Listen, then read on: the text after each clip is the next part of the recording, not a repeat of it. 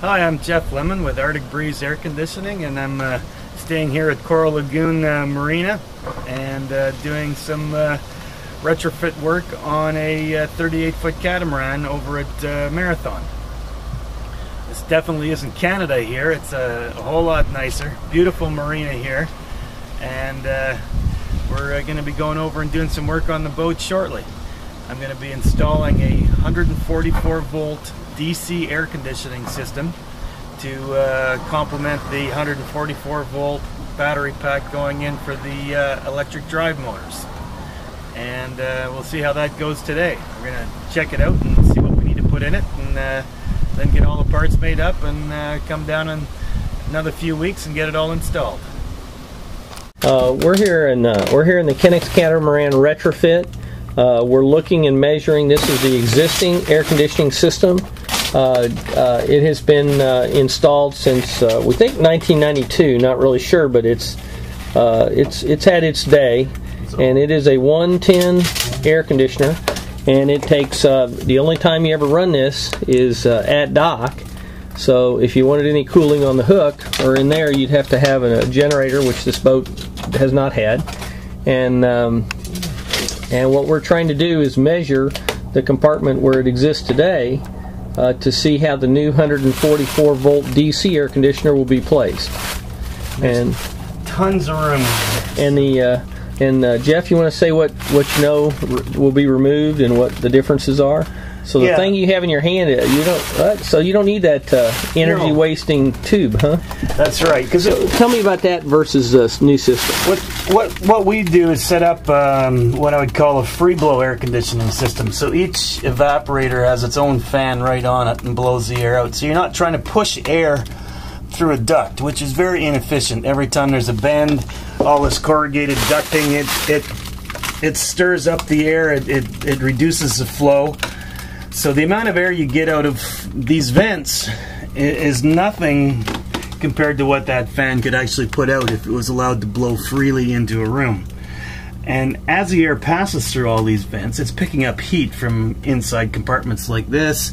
It's just it's always been the way that it's been done, but it's very inefficient. It's just if you can mount separate evaporators scattered around the boat where you want the cooling, and just instead of running duct this big, we're running two small hoses and a wire bundle. So we're running something that takes up this much space, and it's much more effective to do that, to transfer the refrigerant to where we need it, as opposed to trying to transfer the air to where you want it.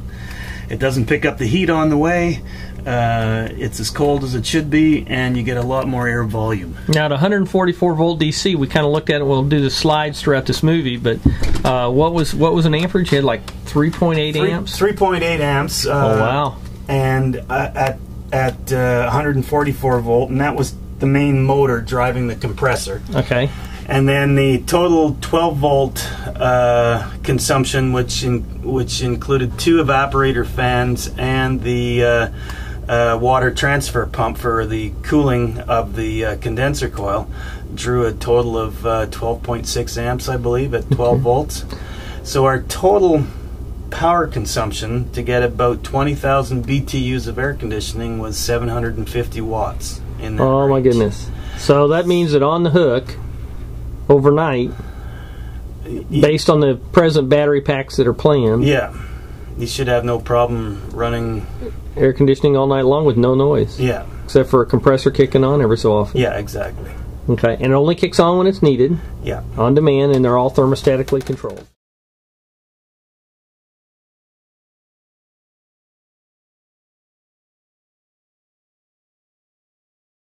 We're in the port side berth, and we're in the. You can see that we're down the engine room. Everybody knows we're as in the other videos. But what we're trying to do is determine where the air handler unit would be.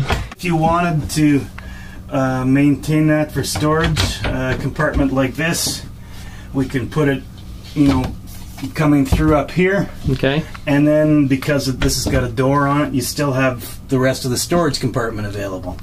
So that would work out, either way, that would work out quite nicely. Yeah.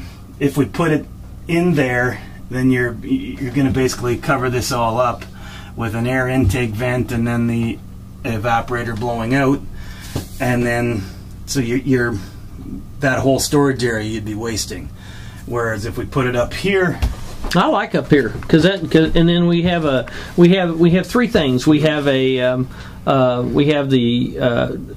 line to the evaporator, yeah, and then the line back to the compressor. Yes. Okay, and then we have a wire, which a cable, yeah, which turns it on and off and sends signals back to it. Yes. Right, and then you have another tube there. And what's that yeah. tube for? The tube is a drain tube because anytime you're using air conditioning, that's like a dehumidifier. Okay. It condenses water because the coil's cold, and that needs to exit the boat. That needs to exit the boat.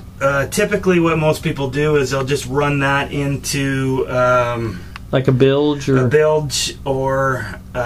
if the bilge is pretty dry, in a situation like this where we're over top of the for this room anyways, you could probably run it just straight out of the hull. And that's what I'm thinking of. I'm thinking that everywhere where they have, we could just put a through hull and drop it just like we dropped the dishwater, things like almost that. Like a it's gray water. So. Yeah, and you can put almost like a fuel filter vent on it, or a fuel tank vent on it. You don't need a big through the hull fitting. You can go with a like a 1/8 NPT sized piece of plumbing. So it doesn't have to be massive.